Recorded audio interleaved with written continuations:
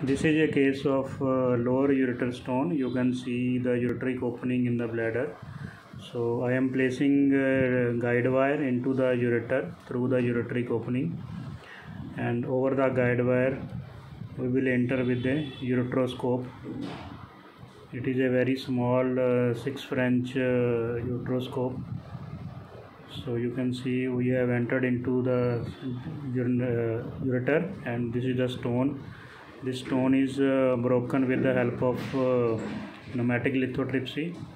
So it will be broken down into small pieces.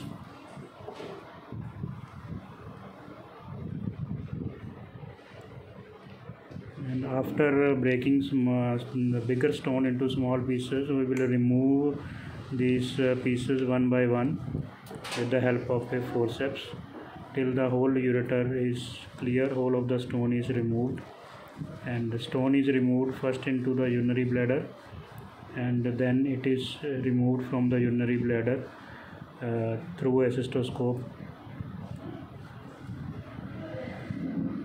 So we have broken the stones into small pieces. So this is a grasper.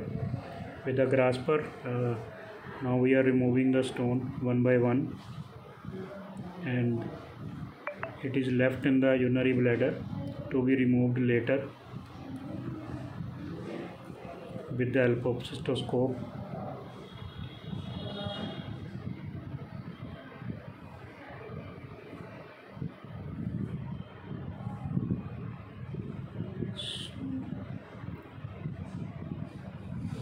It is about 1.5 centimeter stone in the lower ureter.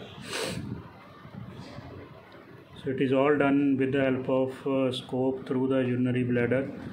So there is no need for any cut, no need for any stitching,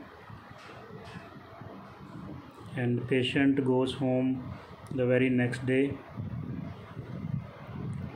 and can resume his routine activities the very next day. A stent is kept after the procedure, which is removed after 15 days. So that stent helps for the kidney drainage. During the process there is edema in the lower ureter which gets